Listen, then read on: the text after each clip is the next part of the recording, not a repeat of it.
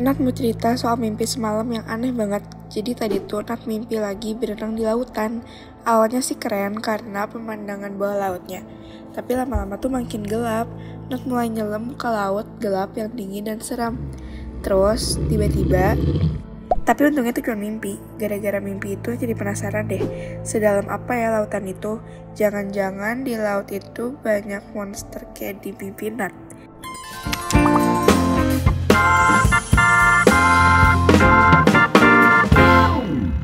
Lautan adalah misteri alam yang paling besar selain luar angkasa. Faktanya, baru ada 4 orang yang berhasil sampai ke titik paling rendah di lautan. Bahkan jumlahnya tuh lebih dikit daripada mereka yang udah jalan-jalan keluar angkasa.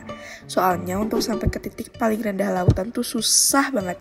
Titik paling rendah itu terletak di Samudra Pasifik, namanya Palung Mariana. Biar kebayang, ayo Nat ajak kalian nyelam ke lautan paling dalam. Jadi kedalaman lautan itu dibagi menjadi beberapa bagian. Yang paling atas itu zona litoral, terus zona laut neretik, zona batial, zona abisal, dan zona hadal. Nah, misteri titik rendah lautan itu ada di bagian laut hadal. Kita udah gak mungkin berenang ke zona laut ini, karena suhu airnya itu bisa bikin kita beku. Jadi untuk bisa ke sana, kita harus pakai kapal selam khusus yang bisa nahan tekanan seberat 50 pesawat gede. Biar kebayang berapa dalam zona hadal, coba kita bayangin, ngebangun Monas di dalam zona itu. Tapi kita harus bikin 84 Monas, terus ditumpuk ke atas. Nah, di lautan sedalam itu ternyata ada makhluk yang bisa hidup. Namanya hiu goblin, ikan football fish, ikan fangtooth, dan masih banyak lagi hewan misterius lainnya.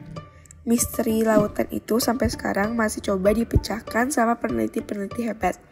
Lautan ternyata nggak seperti yang kita bayangin, tapi kita tuh jadi belajar kalau lautan itu tuh nyimpan berbagai misteri, mulai dari titik paling rendah sampai makhluk aneh yang hidup di dalamnya. Ada yang tertarik meneliti lautan dan hewan yang misterius gak?